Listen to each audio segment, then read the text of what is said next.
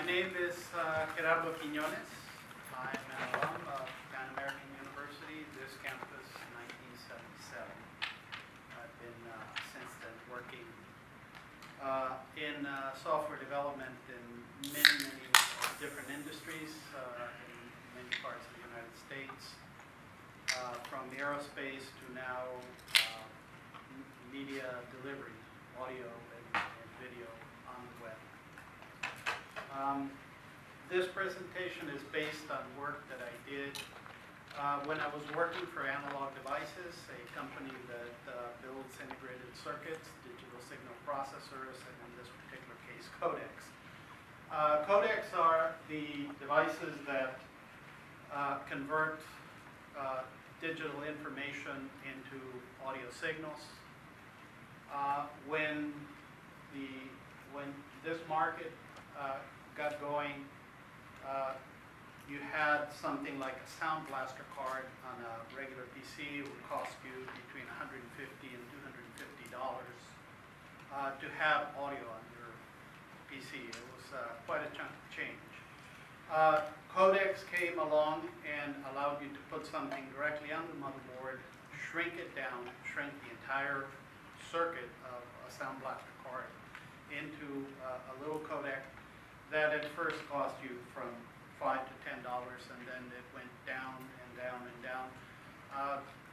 Nowadays, maybe they sell for 5 cents.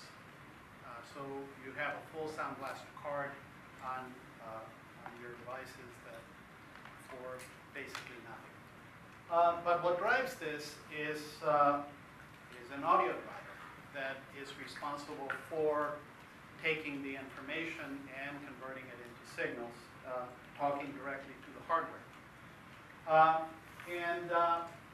Writing drivers for this is a pretty tricky business because you're dealing with an electrical device, what we call bit banging, to control this device. And these devices can have manufacturing errors of all sorts, and part of the work of working with audio drivers is to work around these defects so that you don't waste a couple of $1 million on a mask that has some defect and then you have to start over. So somehow you got to get it to work right. And then the market was very much divided. You have different vendors that sell the chipsets that work with either the high-speed memory or low-speed memory devices on your machine. That's what's called the North Bridge and the South Bridge. The North Bridge deals with video and deals with high-speed devices. And the South Bridge deals with USBs, codecs, and so on and so forth that are considered low bandwidth. And you have different vendors that have different kinds of technologies for controlling these devices. You have memory-based I/O, you have port I/O, you have configuration space I/O, and all of these things. This is the market into which somebody like Analog Devices comes in and has to sell a codec to all of these vendors and say, use my device and I'll make your life easier because I will deliver a single driver that will work with all of my codec models, no matter what version of the chipset you're dealing with, et cetera, et cetera. So it was quite a challenge. And in order to do it, we had to go into what was at that time very radical technology. We're talking in 2003 of writing a kernel-level driver in C++ in an object-oriented language, which was unheard of. At that point in time, drivers were being written in C++ at best, with a lot of the low-level banging in inline assembly. So in order to get to a viable solution, we had to take this code and refactor it, rewrite it in place, start taking bits and pieces of it, and rewrite it in an abstract language and reverse engineer the work of decades of different software engineers' labor. Try to understand what it is that they were doing at the time and understand it so that we could abstract. As a result of this, there was a lot of controversy about, it appeared that in the process of refactoring the code, comments were disappearing. So the code itself, the size of the code was being reduced, and a lot of the comments were disappearing, that management started getting concerned about that, and that's what forced this presentation. Prior to this one, an explanation of what code refactoring was, and then after that, try to explain to them what was happening to the code. So when we asked for feedback on the refactoring, the things that they came back and said was, well, you need more documentation in your code. You need more statuses, and there's a lot of information that's missing here. And we said, well, yes, all of this is true. But it has nothing to do with refactoring the code.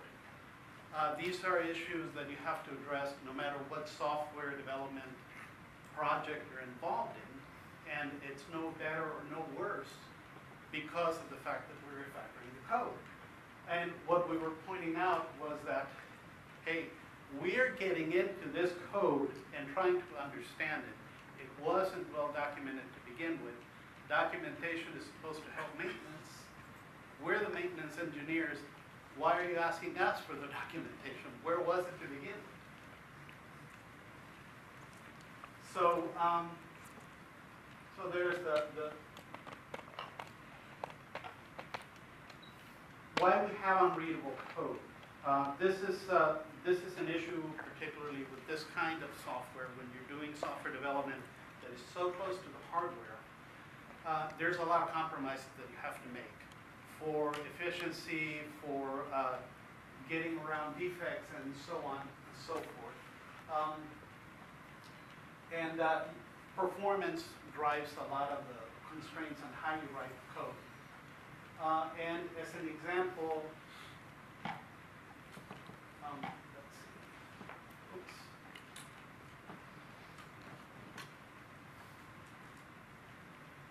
This is going in the wrong direction. Bear with me.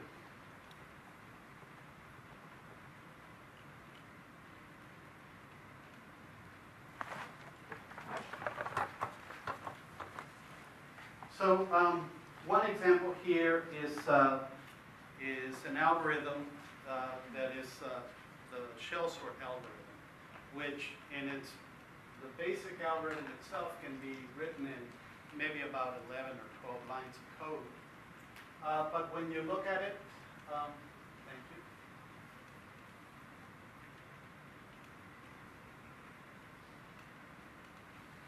Yes, all right.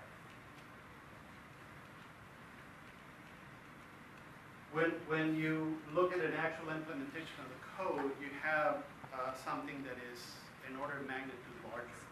And it's not code bloat, it's all of the additional code that you see there is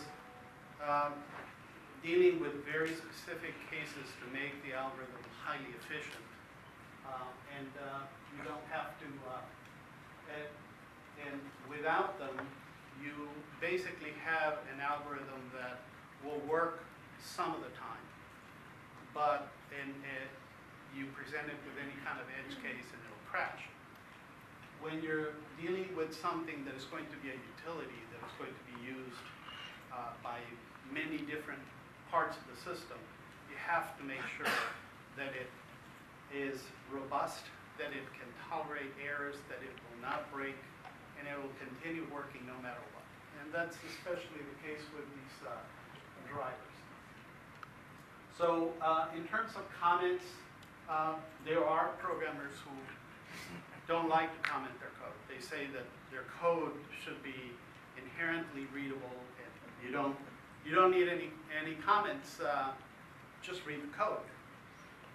Well, none of us here are Dennis Ritchie or in that level, ACM Turing winners that wrote and designed languages like C and the Unix kernel, and then originally in assembly code, then rewrote it in C, reran it through their own compiler, and then generated the systems that we see today. I wish we were, but we're not. So as a rule, we need comments to compensate for a less than brilliant coding structures and constants. Why we have unreadable code? Because we have to make these compromises. Roger Sedgwick's algorithm is a 19-line program, and the actual implementation, as you see, is 130 lines. The extra 111 lines are not code bloat, but the result of carefully engineered and extremely efficient implementation. The extra lines represent the difference between theory and practice.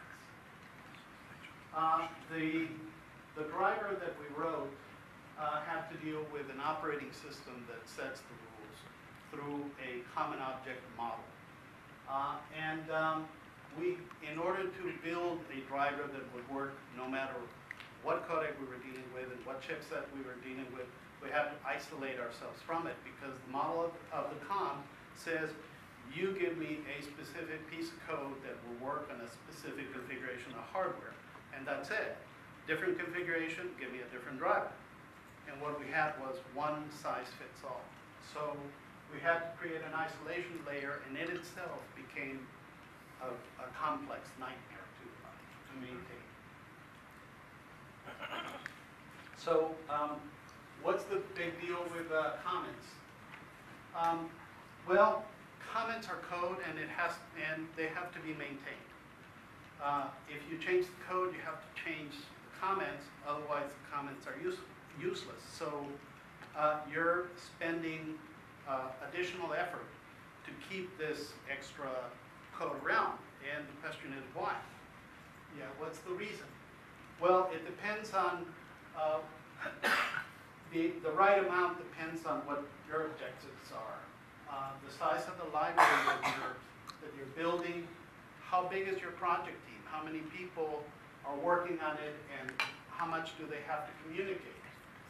The skill level and experience of the software engineers that you're putting to work on this. Communication barriers such as language.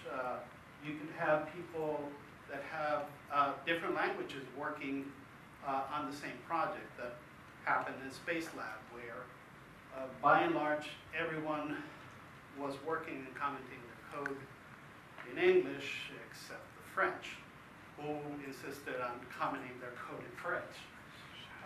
And that became a pain point. What development tools you have available, and that has changed through time. Source code, repositories are now very commonplace, but at the time they were just beginning to be in use. And personnel turnover is another reason, another consideration. If you have a lot of turnover, you have to have more comments, because otherwise you're going to forget why you did things. And the problem with these commenting styles, whichever one you select, is that it doesn't scale. As your project grows, the amount of commenting that you need changes. Comments are necessary. They're not harmful.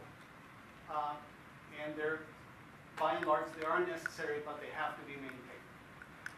They shouldn't state the obvious, because you're wasting your time if you're repeating yourself over and over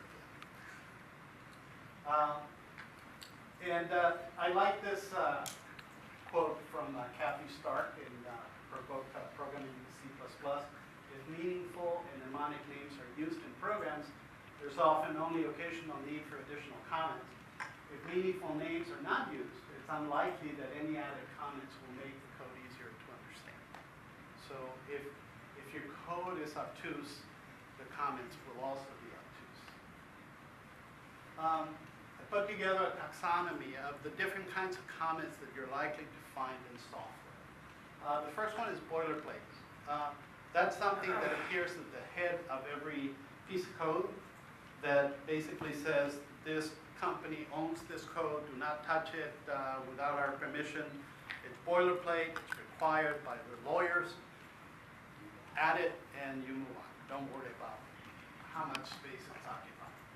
Picket fences, if you have, whenever you see picket fences, which are just long strings of symbols that separate bits and pieces of the code, it's an indication that you have this enormous file that's combining multiple things that have nothing to do with each other.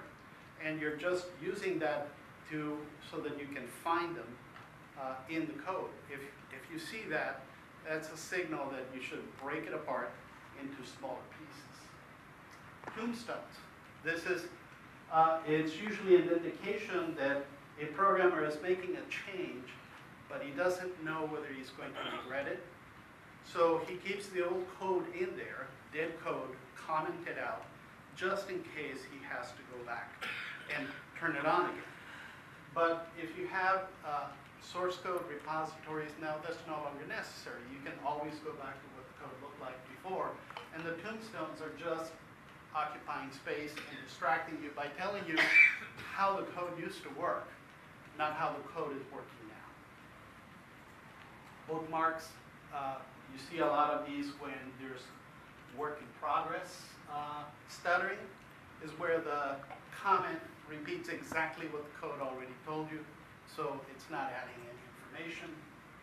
Explanation of the code, summary of the code, and description of intent are the only good types of comments, the ones that actually add value. They explain how the code does things, why it's doing them, and those are the things that we should concentrate on. So here's some recommendations on what you should comment. Anything that gets around an error in a non-documented feature, that's a good thing to document. Don't try to document how the code used to work. Kernighan and Flower emphasize don't document bad code, rewrite it. And I think you should. Inline comments, this is another style of comment where every line ends with a comment at the end. Sometimes they're useful, but you end up spending a lot of time just lining up the code. Anytime you make a change to the code, it misaligns the comments, and so you try not to use those. Maintenance note example, here's code that has some inline comments. You can see it. Does this thing have a? Well, you can see it on the fourth line. For a second, on the third line, right in the middle of the code, you see the / star that comments out that line. Okay? Because that's what the code used to do. It was checking to see if the bits per sample were 8, but now we're checking to see if the heat is 16. And then it was maintained further. Now you have that code, an additional line of code commented out entirely, and the new line of code added. The working code decreased, but the bulk of the code has increased. Comment line tells you how the code used to look, even if you don't care. From a refactoring point of view, which is what started all of this, and by the way, the backstory of this is that Analog Devices at the time was seeing that the chipsets were being commoditized to the point where they needed to reduce costs. The way they were going to reduce costs was to outsource software development to China. So it was imperative for us to document all the work that we were doing so that we could train our replacements and move on to other things. So when they saw that comments were disappearing, they suspected foul play. Someone is removing the information that we need. Oh my God, stop it. So these presentations were to explain to management that it was okay, chill out. We're not trying to screw you. Refactoring does not advocate eliminating all types of comments, but it does try to eliminate the explanation of the code type of comments. After refactoring, we find that the original explanation of the code comments are superfluous. And I'll show you an example. So here's an example. On the left side is the code, the original code that appears to be commented. It's got a lot of comments. So integer x, read codec register 72, and then it says register 72 holds the codec model. It appears to be a valid comment, but another way to do it is to use the judicious symbolic names for your variables that explain exactly what you're doing. You have the, instead of using magic numbers and then explaining what the magic number is, you have symbolic variables like analog devices 1981A, that's a codec model, and that's the value that you're going to see when you read a particular register, if it's that particular model. Then register 72, well, we define a variable called codec model register, and we give it the value of 72. Now we don't need a comment that says register 72 is the codec model register. We just use it. So you see, when you finish, you have the same code, but you now have no comments at all. So first of all, this refactored pseudocode is not an example of well-documented code. The inline comments that were present were only compensating for poorly written code. Refactoring eliminated the inline comments with no net loss or gain in actual information present. By eliminating the comments that didn't contribute information, refactoring made the absence of useful documentation painfully obvious. And that's what management was reacting to, is where's the comments? Well, they weren't there to begin with.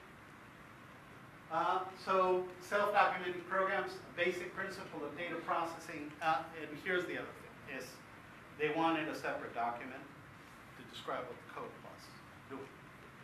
And there's problems with that because anytime you try to maintain two different sources of truth, they're going to get out of sync. And then you're not going to know which one of the two is the real one. We often violate this rule that says that trying to maintain independent files and synchronism is folly.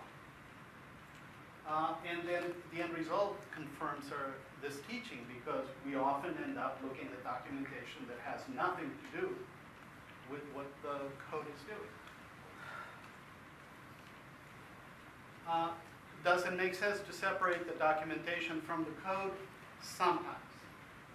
If you're selling the product, you want a separate document that you're going to present to the people who are trying to buy the product, and it's going to highlight features and benefits and whatnot, and it's not necessarily going to be working code.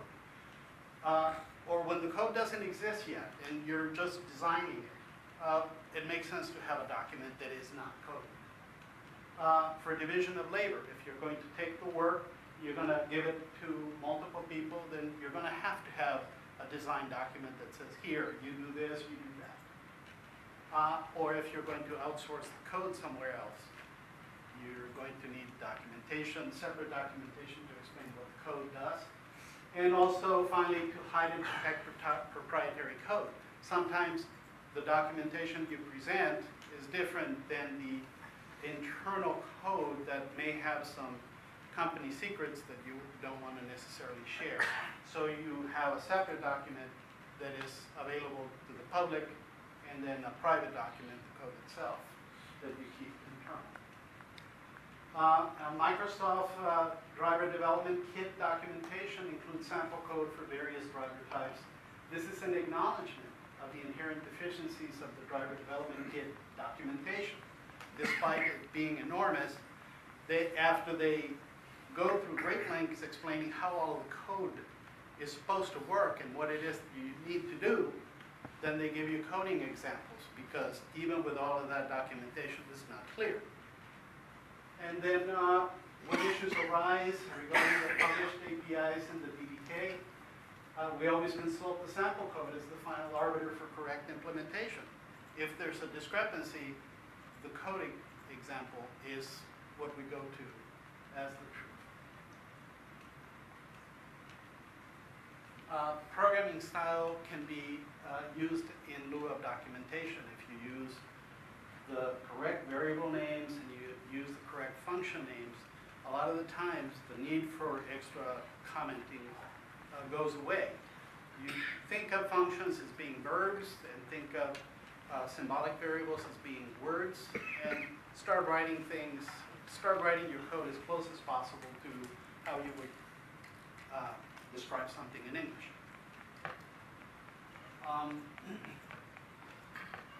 Well-written code, in well-written code, comments are just the icing on the cake. Here's a few things to look after in your self-documenting code checklist. Do the routines, name, describe what it does. Does each routine perform one well-defined task? And so on and so forth.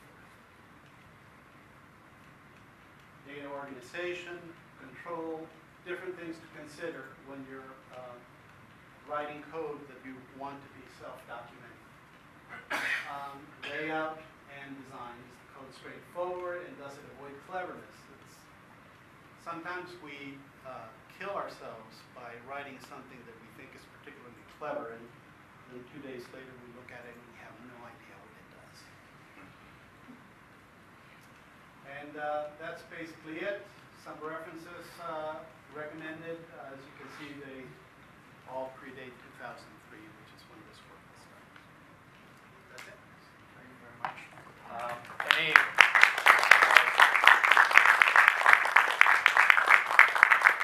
Any questions that you have, guys? Yes. Just with the sample code that we saw, I'm not a programmer, but it seemed that the comment part of it was shorter than the post, I guess, than the section without the comment. Yes, that is true. How is that better from your point of view? That's a very good question. Something that we often neglect is the use of white space in our code to make things easier to read. We feel, we somehow think that by reducing the volume of code, we increase the density of information in it. But in reality, you need to, white space is something that helps you separate things and make them stand out when necessary. So I am not against volume of code per se, but the point there was, and as I did mention, that wasn't a good example, just an example of how what appears to be a comment is superfluous and disappears by just changing the name of a variable and not using magical numbers. Did that answer your question? I guess just because that wasn't a good example. Is that it? No, it wasn't a good example, but white space will add bulk, and it's okay. Don't go by the number of lines of code. Don't go out there and try to rip out code so that it reduces the number of lines. That doesn't help. What we did get rid of were the comments themselves. Yes, sir. What's your opinion of Microsoft's Hungarian notation? Hungarian notation. Refresh my memory. Including the type of a variable in obscure characters at the front of the variable, and P capital I in the name or something. Yes. That's a very, very long conversation. Just give me a thumbs up or a thumbs down. I'm against it. I think you end up in a lot of philosophical arguments about what is the proper notation, and you end up losing track of what it is that the code is supposed to do. I use camel case sometimes, I use snake case sometimes in the code, and I use punctuation marks sometimes. I don't know, and I don't really follow that kind of accounting. variable should begin with this letter, or it should have capitalization to separate the words and so on and so forth. I was just wondering if any of the companies that you'd worked for had insisted on it. Yes, numerous companies, they all insist on it, and then different generations of developers come in, and they come in with their own ideas, and then they start holy wars.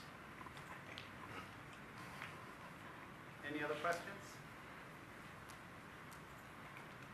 All right, thank you very much. Thank you, Mr.